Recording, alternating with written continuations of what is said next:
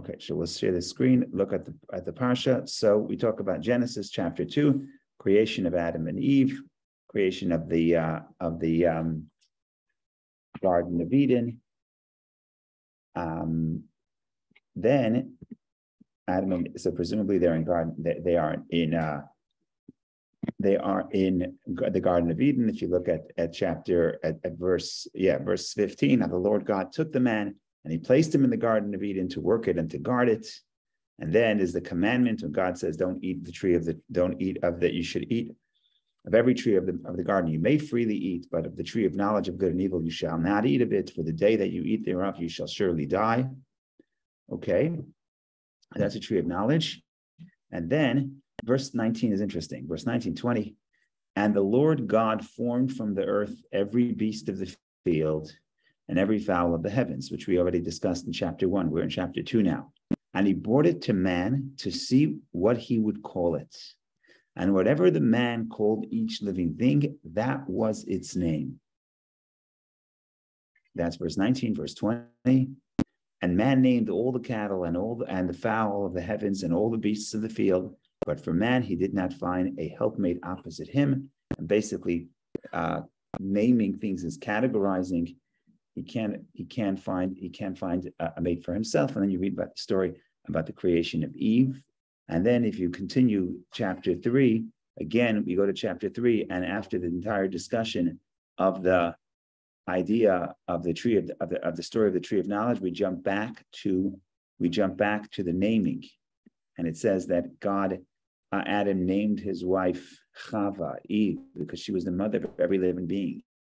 And Rashi says something absolutely fascinating over there. Rashi says that the whole story of the Garden of Eden, which we think is one of the most interesting stories of Genesis, is really a parenthesis. It's really parenthetically, because what it's really coming to do is tell us how Adam named Eve, and it's a continuation to Adam naming everything. In other words, something is happening here with the naming, and the question is, what is significance about the naming? So we'll start by looking at the Medrash, and the Medrash makes it even more confusing.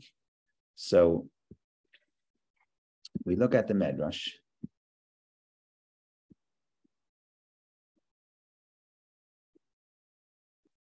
You look at the Medrash. Just gonna make it a little bigger so I can see. Okay. I'll read the Medrash. Says the Medrash. The Medrash relates, when the Holy One, blessed be He, approached the creation of man, he consulted the ministering angels. They asked him, this man, what is his nature? He replied, his wisdom surpasses yours. That the wisdom of man surpasses that of the wisdom of the angels. To demonstrate this, God brought various types of animals before the angels and asked them, what are their names? The angels did not know what to reply. God then presented the animals to Adam and asked him, what are their names? Pointing to each one, he answered, this is an ox, this is a donkey.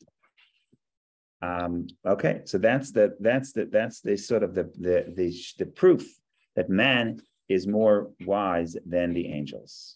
So that's the Medrash. And the question is, does this Medrash explain anything, or does this Medrash create more questions than answers? Here's the link. So in other words, the premise is as follows. The premise is that a name is not just a convention. It's not just people get together and decide to refer to an ox as an ox and an animal, sheep as a sheep. We're talking here about Hebrew. And certainly according to the Kabbalists, the Hebrew letters are the letters through which God created the world. And therefore, if you're able to see the name of this object, you know something about the energy of this object. If you could say this is a shor, an ox in Hebrew, you have insight into the sort of spiritual DNA of the creation. That's the premise. Now the question is, so that's what we're going to get at, but it's still not going to help us, because we would expect that the angels should have more insight to that than man. And here we say that man can call the animals by their names, but the angels cannot. So that's going to be interesting. So let's continue reading the essay.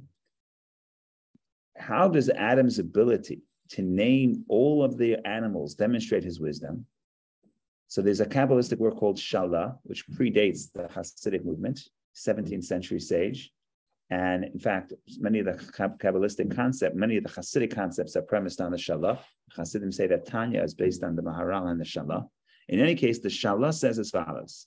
Shalah explains that the name of every entity in the Holy Tongue alludes to its spiritual source, which we refer to Hebrew as Lashon HaKodesh, the Holy Tongue. It's the language through which God created the world. It's right. God said, "Let there be light." Yeah, but what did he say it in? Did he say it in Japanese, in Chinese, in French, in English? He said it in Hebrew. Now, he didn't say it the way we say it, but in other words, those letters, that energy that is symbolized with these letters of whatever the creation was, is the energy that creates that letter. So says the Shalah, right? The name of every entity in the Holy Tongue alludes to its spiritual source. Adam grasped the spiritual source of every created being and named it accordingly. This was a reflection of his wisdom. To quote Shalah, by knowing the created beings on this lonely plane, he was able to know the mystical secret of the supernal chariots. So this is an interesting concept. You talk about the mystical secret of the supernal chariot. What is the supernal chariot? If you read the prophet of Ezekiel, Ezekiel chapter 1, you read that Ezekiel has a vision, and he sees a wagon, a chariot, and the chariots have different faces and different wheels, and there's faces of a man and faces of an ox and of a eagle and of a lion. That is a symbol to spiritual phenomena. Now, says the Shalah, if you could look at a creation down here and you could name it, that means you can have insight to its spiritual source. That's the Shalah's contribution. I'll take Vicky's question in a second. I just want to finish the paragraph. And now we quote, after the Shalah, we quote the Magi, which was the disciple of the Baal Shem Tov, the founder of the Hasidic movement. The Magi, the Mezritchinist, or Torah, elaborates explaining similar concepts in his interpretation of the verse. Whatever Adam would call every being, that was its name. So this is something that I want to go back to the verse for a second. What is the verse says like this? Verse 19 and 20. Verse 19 says like this. God, the Lord God formed from the earth every beast of the field and every fowl of the heavens, and he brought it to man to see what he would call it. Fine. And then let's go to verse 20. And man named all the cattle. Wonderful. What is the end of verse 19? And whatever the man called each living thing, that was its name. What does that add? So the Maggid says, whatever man called each living thing, that was its true name in heaven. In other words, it's not a name of convention. Adam and Eve get together. Adam decides to write a dictionary and refer to different creations by different things. Says the Torah, no, according to the Maggid's interpretation. What the Torah is telling you, that whatever man named it, that is really its true name. In other words, it's not that people called it because Adam named it that way. Adam was able to get to its true name. What's its true name? Its true name is the spiritual energy. So that is now we already have a few layers. We have the verse that emphasizes that Adam names the animals. We have the Medrash, which says that this is great insight because, in fact, the angels cannot do it, and only Adam could do it. And then we asked, okay, so what's the big deal to name something? What's the big deal to name something? And then we say, well, so here comes the Kabbalistic Hasidic interpretation that says, no, naming something means you're able to see the spiritual DNA, the spiritual source of this creation. So that's what we have so far. And again, we're going to ask, if that is what naming is, seeing the spiritual source of everything, the angels should know that more than man. So that's what we're getting. Go ahead, Vicky, please. Oh, thank you for taking my question. My question is not about the angels, but about the Hashem's creation, because before there was a light, he said there be lights, right? So, so when it comes to not living things, they are created by Hashem's word. When it comes to living things, was it deliberate that he just formed it from the earth without leaving the naming to Adam? So that's a very good question. In other words, when you talk about Hashem created the world with 10 utterances. In other words, there were 10 statements. The Kabbalistic interpretation elaborated, the Hasidic movement elaborates upon this. It's in the first chapter of the second section of Tanya. says that the words that Hashem created, when God says, let there be firmament, let there be heaven, those letters that God spoke, that energy, those letters have to constantly create the firmament. Okay. That same chapter, Rabbi Shneur Zalman says, 1 second, what about all the creations that God did not mention them explicitly? A stone. Doesn't say in 10 utterances, God there said, let there be stone, right? The animals, it doesn't say let there be a specific animal. The animal, it just says, let there be animals, let there be birds, let there be fowl, let there be fish. It doesn't say any specific. So what letters, how do those creations that have not been explicitly named, vegetation, right? There's so many different types of vegetation. None of these are named. So how do they get their source? So Rabbi Shneur Zalman says, well, that's the secret. In Kabbalah, there's all kinds of combination of letters and gematria. And letters could fill in for other letters. In other words, that when God says, let there be light, or let there be animals, that energy is too general. And if it would go, they cannot create a specific creation. Then those energies break up into pieces. They combine, they switch, they conceal themselves through the method of, like, for example, gematria, which is the numerical value, with different letters could switch, exchange each other, because they can create the same numerical value, even and the word changes, but the numerical value stays, and all kinds of other ways of letters changing. And therefore, every specific creation gets its light from the 10 utterances, even though this specific creation was not mentioned explicitly in the 10 utterances. That is what Rabbi Shneur Zalman explains based on the Kabbalistic sources in the first chapter of the second section of Tanya. So what are we saying here? We're saying, yes, God says, let there be animals. Now, that general statement breaks up into all kinds of letters and forms different names of different individual species. Now, Adam's wisdom is he could see this individual species and link it back to its source, either in the 10 utterances, but we're saying even higher in the spiritual worlds, and say, this is an ox, this is a shore. So it's Shin Vav Resh. You're not going to find Shin Vav Resh in the 10 utterances. Yeah, but you can figure out how these three letters are linked to some phrase and some combination of the 10 utterances. So that takes a tremendous amount of wisdom to be able, because again, if everything was said explicitly, then everything was said explicitly. But if it wasn't said explicitly, then you need Adam's wisdom. So that was by design, basically. So it was left for Adam. Why that is, and what the challenge is, and why, and so we're going to get to. The first thing we have to understand, to crack the code, we have to figure out, why can't the angels do this? If you're saying that to name something, you have to know its spiritual source. Spirituality is the domain of the angels. Spirituality, the angels should know. We mentioned briefly before the spiritual chariot. We'll talk about that. The source of the ox is the ox of the chariot. The ox of the chariot is a fancy way of saying angels. The source of the animal is the angel, but the angel doesn't know the source of the animal. It's strange. So we have to figure out, what is it that the angels cannot do? And once we figure out what is it that the angels cannot do, we see how this is actually, naming things is actually not as simple as it sounds. And then we see, that's the power of Adam. But it's not just Adam, it's really the human being.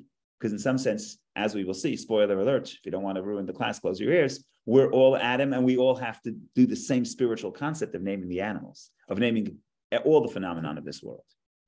So that's the journey for today. It's only 10:19. We still have a few more minutes.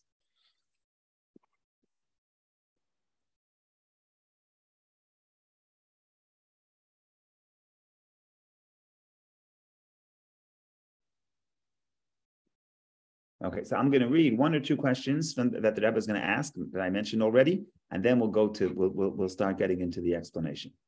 So the Rebbe says like this: start from Verstehen. We have to understand 2 points require explanation. A, the ability to comprehend the spiritual source of every entity in this physical world seemingly does not stem from an abundance of wisdom.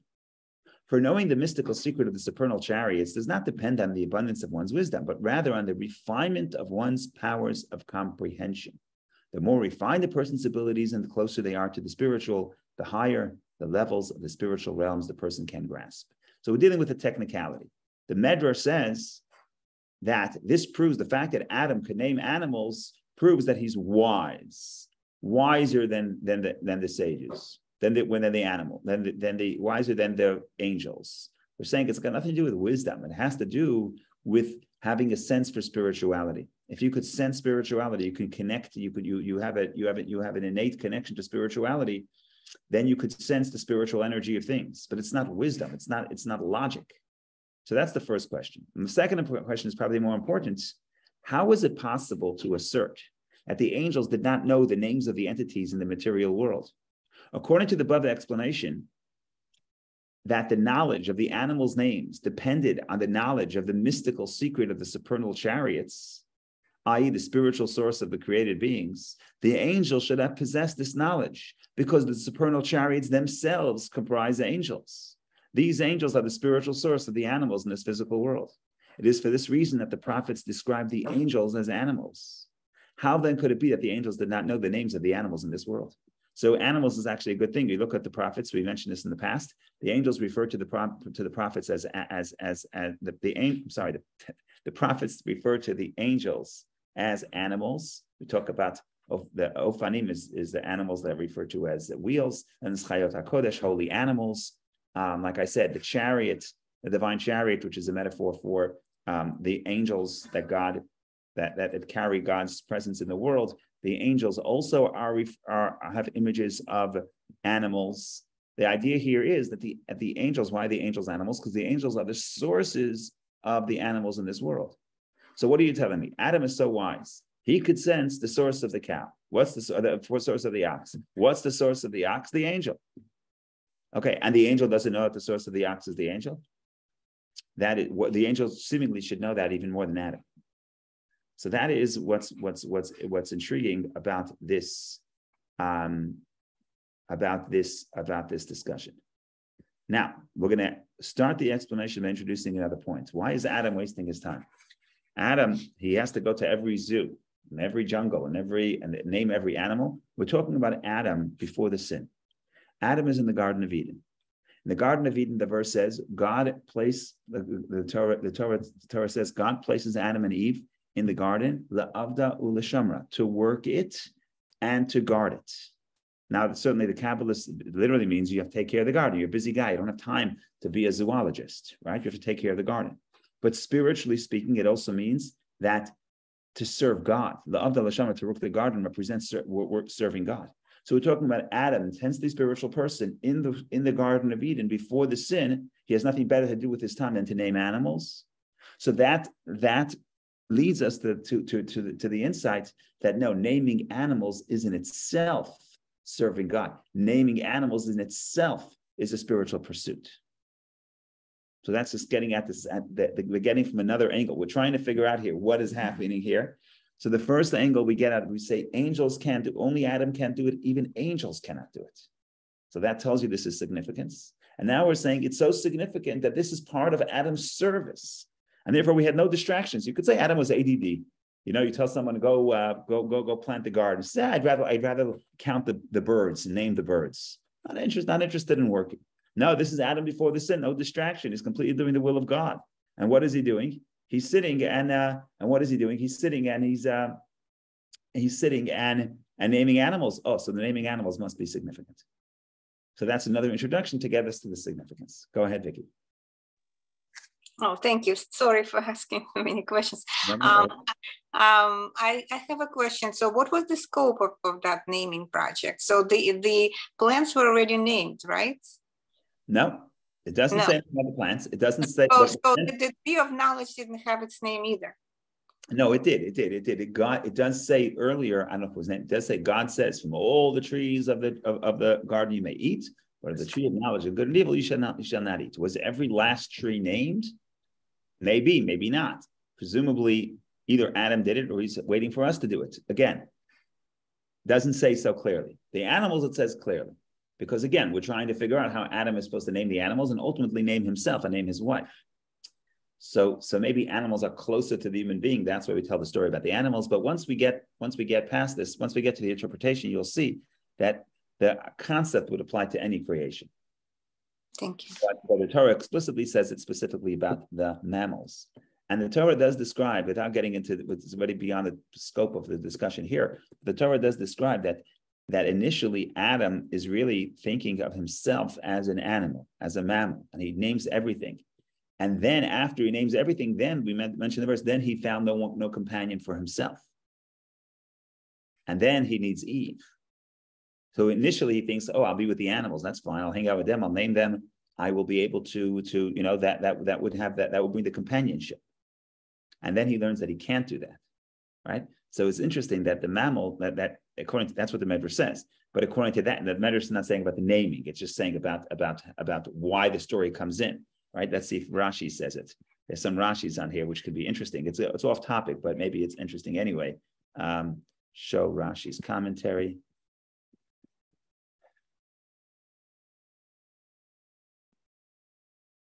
Where are we?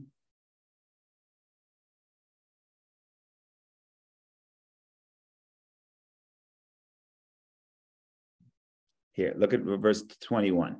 Oh, I didn't share it.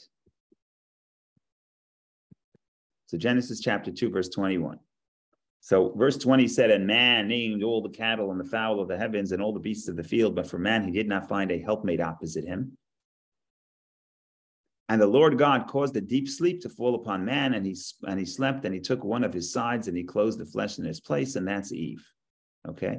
So what happens here? How did we get to Eve? We get from naming the animals, is verse 20.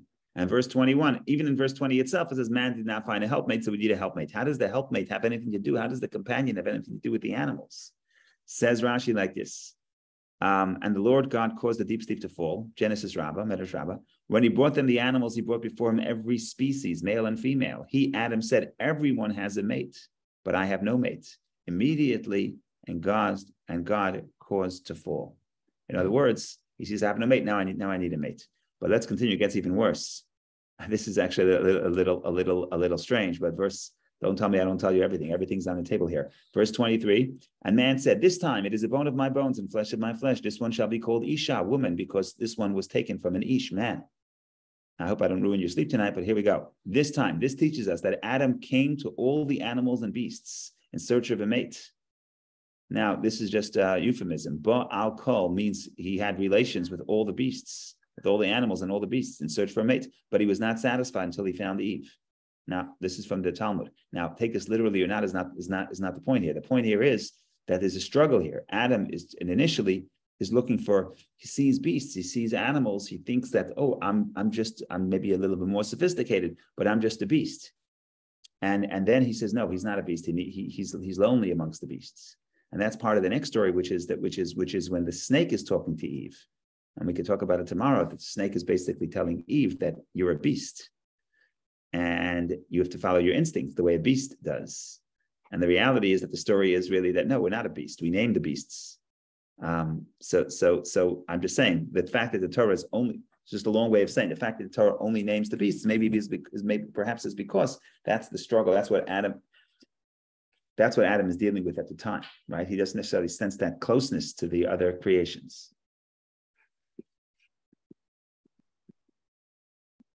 Okay, so now there's another introduction which I mentioned earlier. He's sitting in the Garden of Eden before the sin. This whatever he's doing there is part of serving God, and yet he's naming the animals. So naming the animals must have spiritual significance. So here we go. The above can be resolved by prefacing the following explanation. Adam named the animals before the sin of the tree of knowledge, while he was in the Garden of Eden. At that time, Adam and all existence were in a state of perfection. God had placed Adam in the Garden of Eden for a purpose, to cultivate it and to guard it. Accordingly, we can appreciate that everything Adam did at the time, particularly every act that Torah relates, was directed toward that purpose. Furthermore, cultivating and tending a garden improves it. Similarly, Adam's cultivating and guarding the Garden of Eden infuses it with a loftier level of holiness than that which it possesses previously. The Rebbe doesn't even say it explicitly. He assumes we understand that when it says to work it and to cultivate it, we don't just mean to get better fruit. We mean it's that cultivating the garden is also a symbol of serving God, of bringing more holiness into the world. So to guard it means keep it the way it is, don't ruin it. But the to work it, to cultivate it, means you're making it better. So Adam is in a state of perfection. He's supposed to make it better, and he's spending his time naming the animals. So obviously naming the animals is part of cultivating the world, meaning raising it to a loftier level.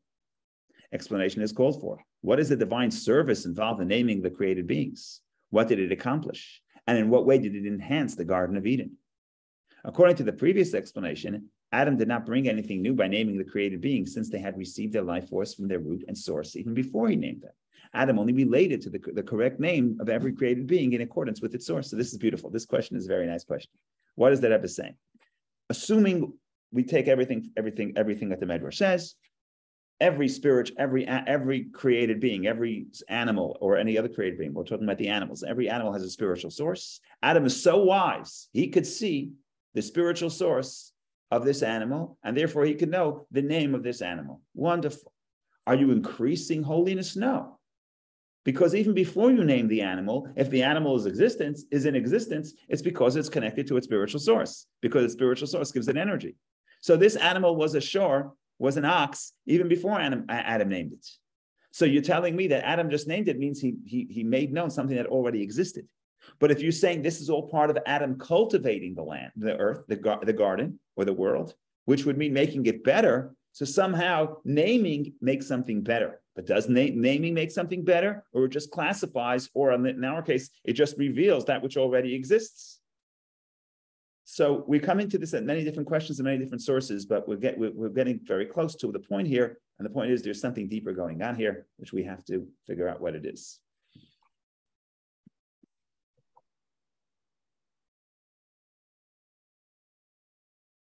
Okay, what is the conclusion of all these questions? So the conclusion leads us to 2 points, 2 short points, and that gives us and that will bring us to the answer. Thus, it is necessary to say, A, grasping the root and source of the created being's vitality is not sufficient to name them appropriately. How do you know that? Because if that's all it took to know the source of a created being, then the angels know the source of the created being. Okay, but the angels can't name the animal. Okay, so just knowing the spiritual source is not enough. That's A. B, only Adam could give the created beings their appropriate names because his wisdom surpassed that of the angels. Okay, so what do we do with all this? So now we get to the answer.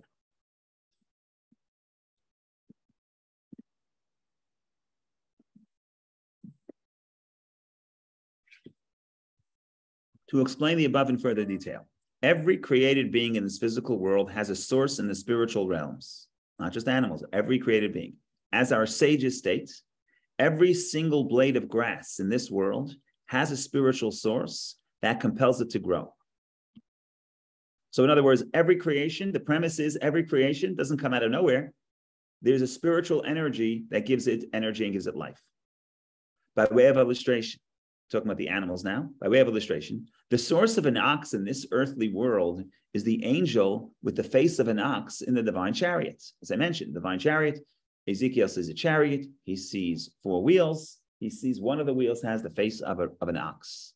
So the source of the ox down here is the chariot, is the face of the ox in the chariot.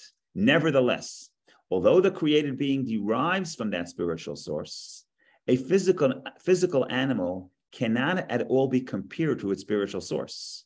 The hierarchy of spiritual realms entails hishtalshelus, which is a process of gradual chain-like descent from one level to another. However, no matter how many chain-like descents take place, a physical entity will not come into being from a spiritual source. For as it is well known, bringing a material entity into being from its spiritual source can only be accomplished by God through his omnipotence. Only God, whose power is infinite, can make possible the radical transition necessary for physical entities to come into being from their source in the supernal spiritual realms. What are we saying here? We're saying here as follows. Yes, of course, every creation has a spiritual source. Granted. Nevertheless, just because you say every creation has a spiritual source, nevertheless, you cannot necessarily compare the creation down here, the ox down here, to the ox and the ox, which is the angel in the divine chariot. Why? Because at some point, even if you're going to go down level to level like a chain-like descent, at some point, the change from a spiritual energy to something physical, that change is so radical that the gap between the source and the created being is too great that you can't link the two. So where does that leave us?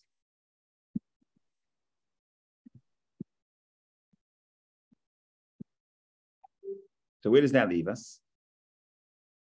This represents, for this reason, since the physicality of creation being is incomparable to, of the created being is incomparable to, and thus seemingly unconnected to its source, simply knowing, for example, that the source of an ox on the material plane is the angel with the face of an ox in the divine chariot is not sufficient to give an ox on the material plane its name.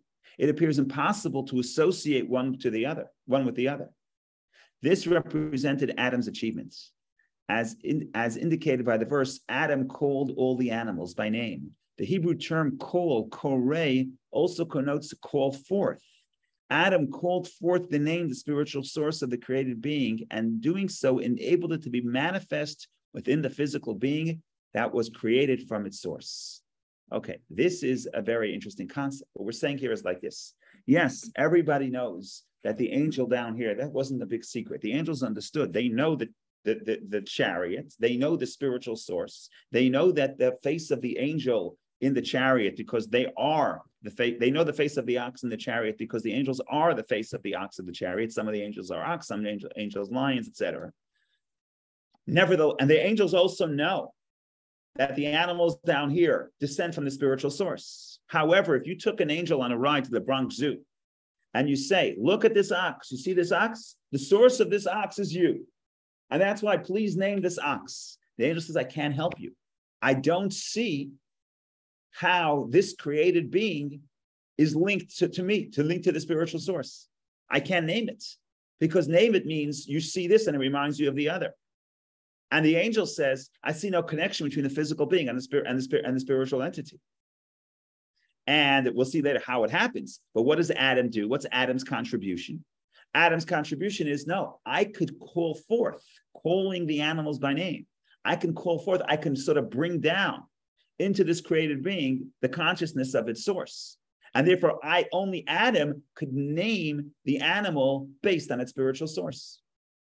So what was one of the big questions? The big questions are, how come the angels can't do this? Aren't the angels more spiritual than Adam? Shouldn't the angels know? Whoops.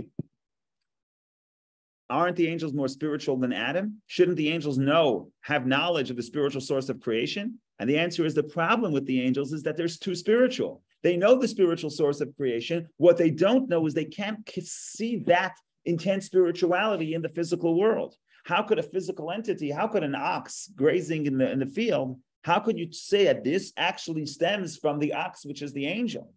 Why the angel is called an ox, we'll get to that later.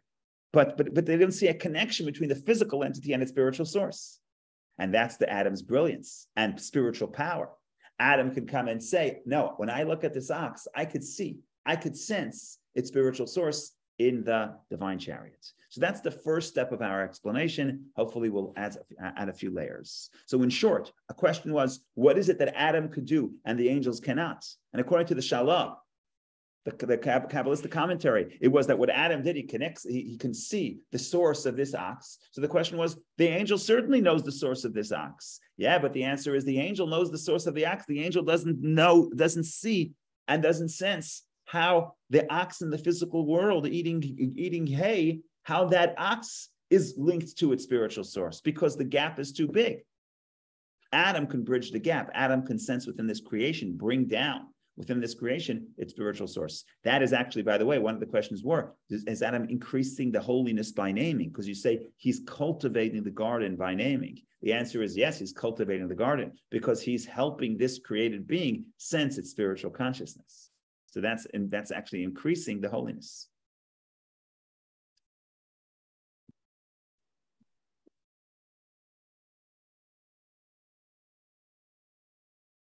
Okay, so I'm skipping a little. We'll go to section 5 to spell out what we said here. I'm skipping a little to section 5. On this basis, we can understand why Adam possessed the capacity to name the angels, whereas the angels did not. Why Adam possessed the capacity to name the animals, whereas the angels did not. The angels recognized the spiritual source of each of the animals. They knew, for example, that the source of an ox is the angel with the face of an ox in the divine chariot. Nevertheless, the angels did not have the ability to bring about a bond between a created being's spiritual source and its existence on this physical plane. Okay, I'm going to skip the next paragraph, even though it's fascinating. Let's not skip it. In the end of Genesis, the Torah talks about The end of this parasha, Torah talks about Nephilim. There were Nephilim, giants on land, on the earth. And they helped the world become corrupt because they were corrupt. So what was the Nephilim? It means they were giants.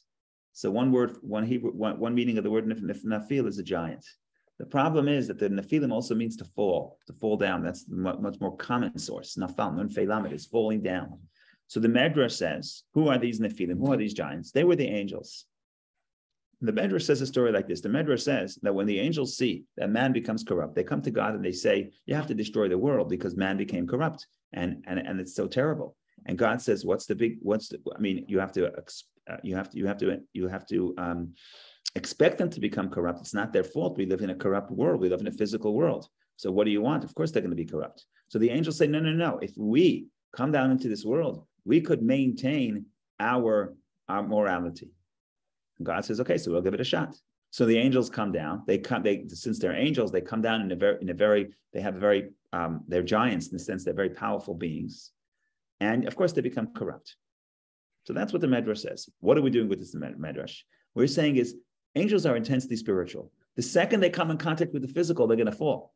They cannot stay in the physical world and remain connected to their spiritual source. That's why, again, the same problem with the naming. They, of course, understand the spiritual source of the creation, but they can't sense within the creation a spiritual source. They can't link the two. So let's read this inside.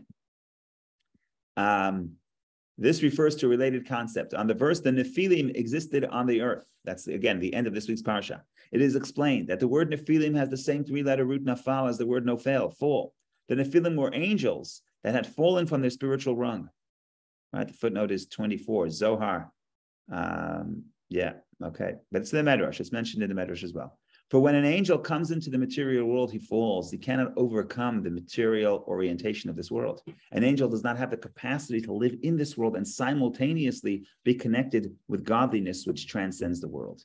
And here comes Adam. What is Adam? So we discussed this in the past. Adam is really a bridge between heaven and earth. Adam is, in some sense, he's a beast. In some sense, he has a spiritual soul. So Adam is a hybrid.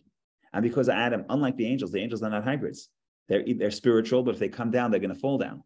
And a human being is a hybrid, and a human being could connect the heaven and earth, and therefore he is able to name the animals, meaning to say, sense within this physical world, bring down the spiritual source of the existence within this physical world. So let's finish this next paragraph. That capacity is granted specifically to man. Adam, Hebrew for man, relates to the phrase Adamela Elyon, I resemble the one above. The word Adam is a very interesting. On one hand, it's called, the Rebbe doesn't say it here, but the verse says that Adam comes from the word Adama, earth. So on one hand, the man is earthly. On the other hand, Adam, this is actually from the Shalaf, if I'm not mistaken, that we mentioned earlier. Adam comes from the word Adame. I am similar to the one above. I reflect the one above. So Adam, the human being, is a hybrid.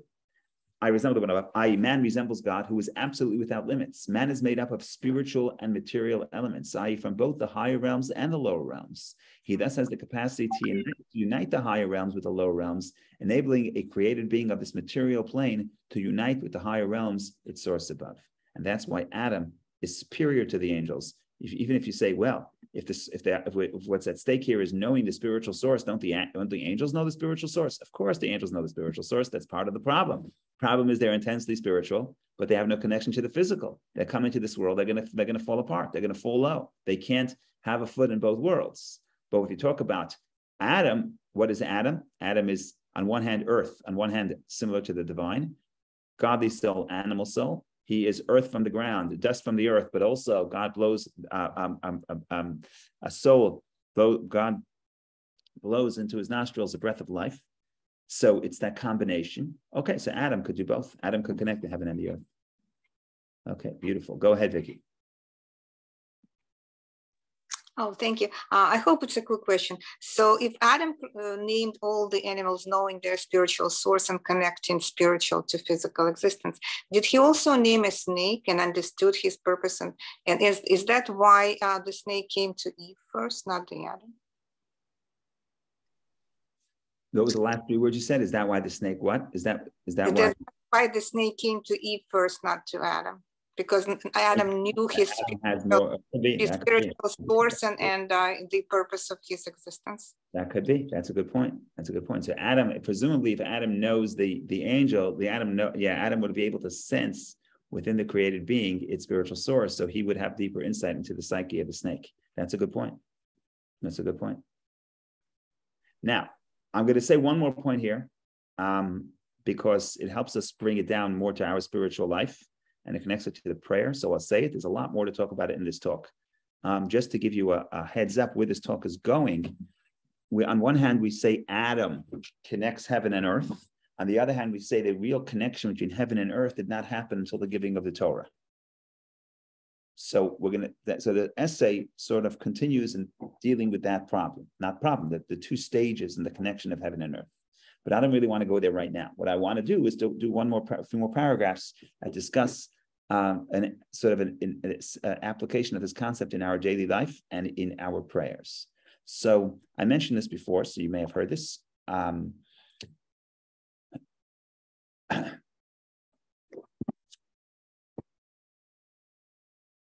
We prepare every morning. There's a biblical commandment to say the Shema. Shema is part of love the Lord your God. That's part of the Shema.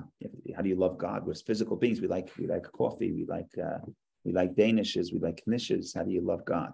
Okay, so we have blessings. We have the prayer to prepare us for the love, to be able to get to that level of love of God.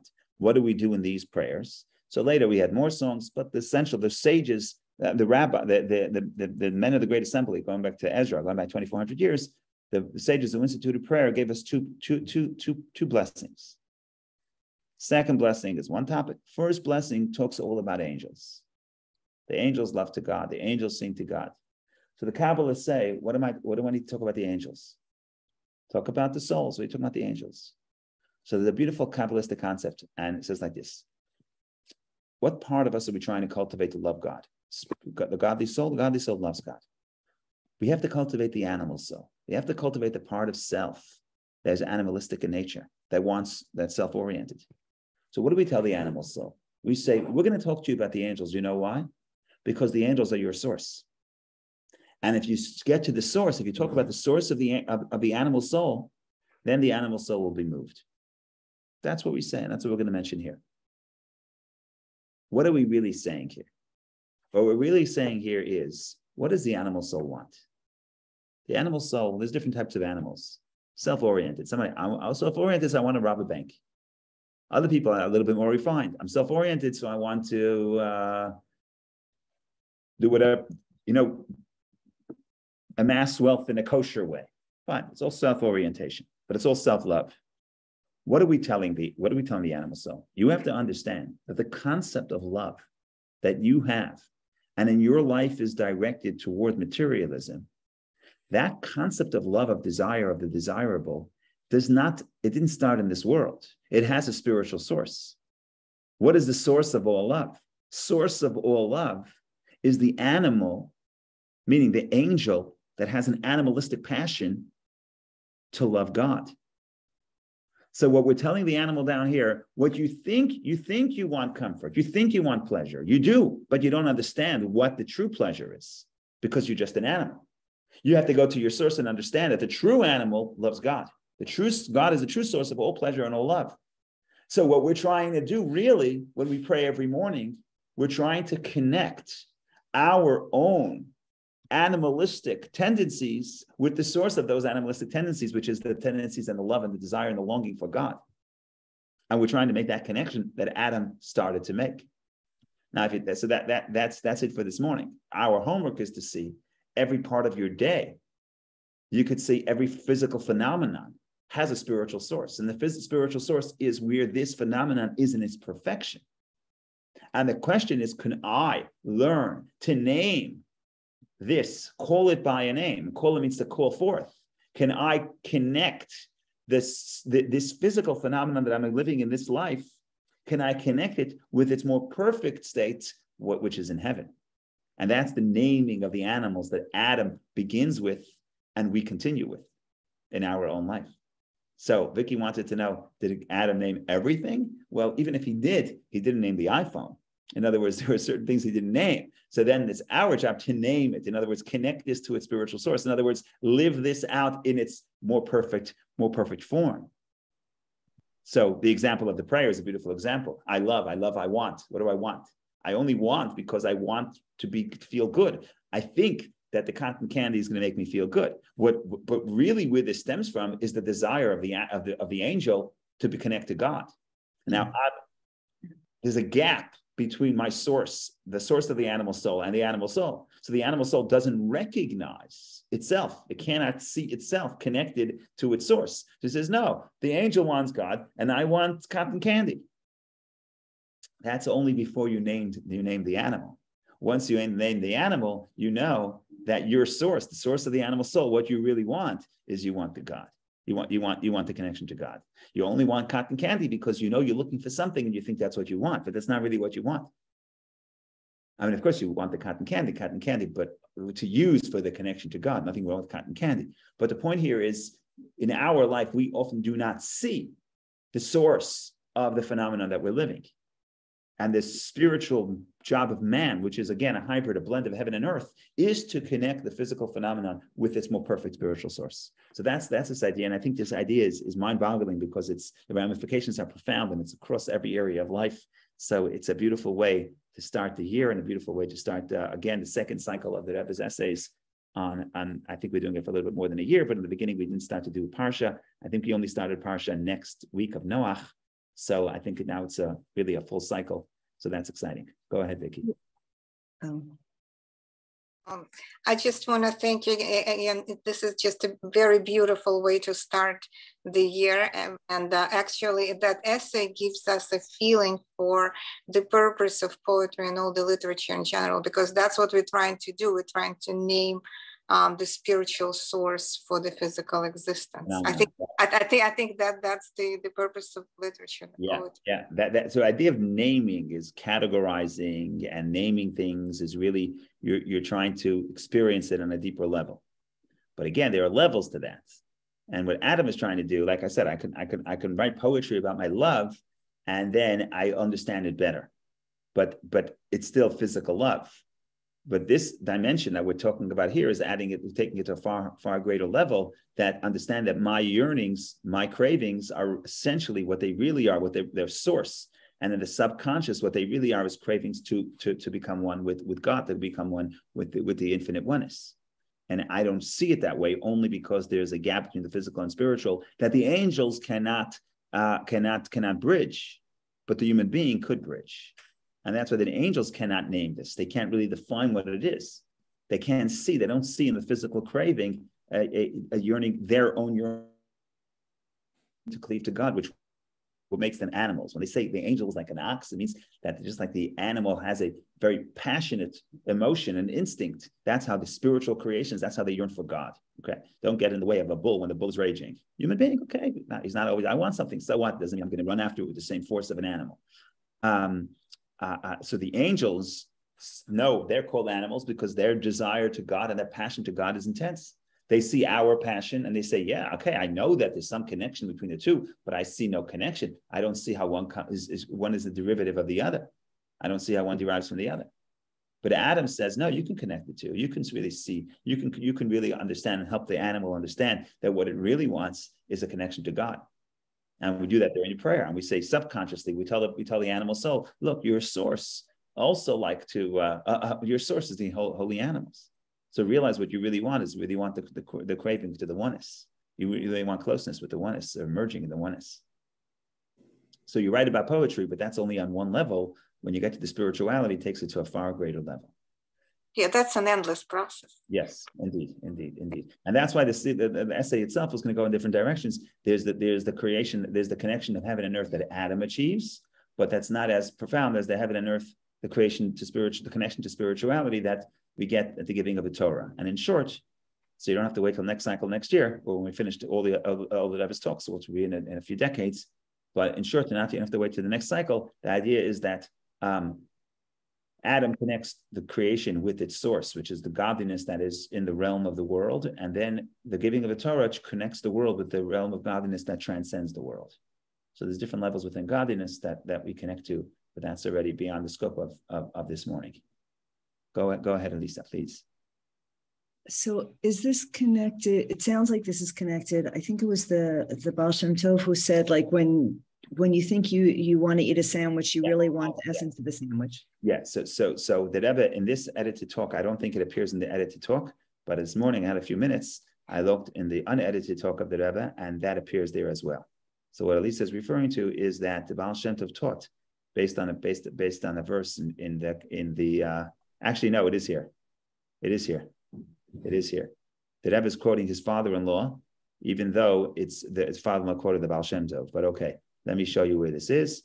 Let's jump to page 16 in this essay. In one of his letters, my revered father-in-law, the Rebbe Rayatz, writes that the body's hunger for physical nourishment stems from the soul's hunger for the spark of godliness invested in the food.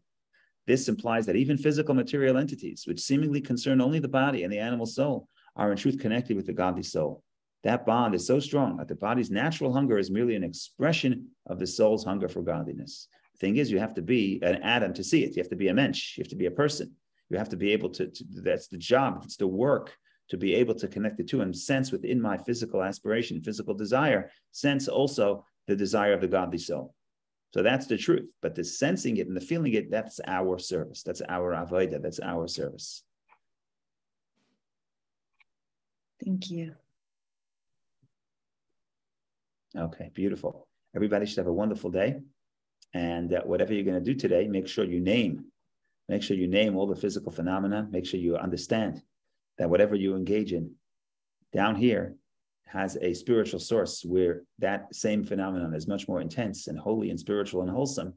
And our service is to say, could we connect it to? Could we raise our existence and connect it more to the spiritual source? And the answer is we could. We're Adam. We have that blend. We have that ability to connect both heaven and earth. So thank you, everybody. A wonderful day. That's your homework, at least till tomorrow at 10 a.m. Okay. Thank you. Thank you. Thank you.